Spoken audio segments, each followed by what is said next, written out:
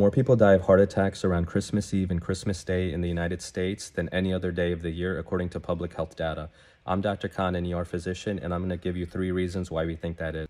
Number 1, Uncle Bob, who you haven't seen all year, is at the dinner table, and he just says some things that really make you aggravated and get your blood boiling. So emotional stress is common during holiday time.